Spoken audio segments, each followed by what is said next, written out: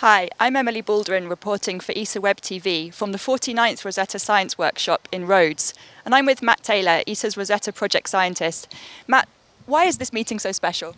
Well, it's so special because this year is the last time the US teams get funded to come to this meeting. So it's the last time we can come together as a full Rosetta team to discuss the science of the mission and also the operations and the archiving.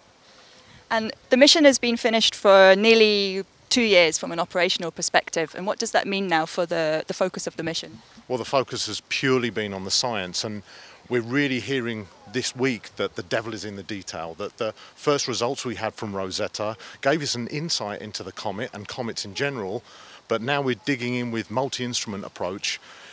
It's really showed us that Rosetta has said comets are much different than we expected, and so we really have decades of work to do. So if you could pick just one or two key science highlights that we're discussing this week at the meeting, what would they be? I think it has to be the shape of the comet and what the implications are. Now everyone, not just the scientists, the public, were in awe of the fact that we were flying around this duck.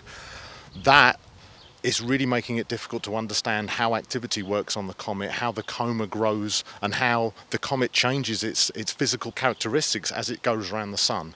That for me is a big one, and we're still trying to understand how outgassing works, what the mixture of dust and gases that comes off of the comet, because that tells us about the age of the comet and where it was formed, and piecing that all together, given the complicated shape of the comet, as well as the way that we found out it has seasons like we have on Earth, the fact that it has different behaviour depending on what part of its orbit it's on.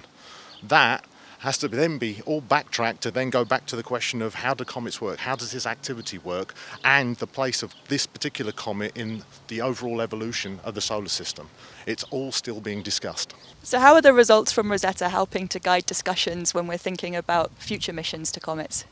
Well, once we finish the science discussions this week, we're going to move into what is the future for the community. There are potential missions to do sample return at comets.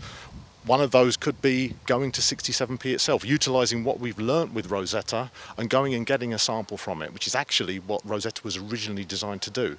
There are other discussions about having multiple orbiters around bodies like comets and also asteroids to give you a perspective of the three-dimensional nature of the outgassing, the activity that's coming off, which is something we miss a little bit with Rosetta, so we have to model all of that. But the next step would be having different spacecraft around the comet to get an idea of that 3D nature. Well, it certainly sounds like there's an intensive week ahead, and I'm looking forward to find out more about these exciting discoveries. I'm Emily Baldwin reporting for ESA Web TV.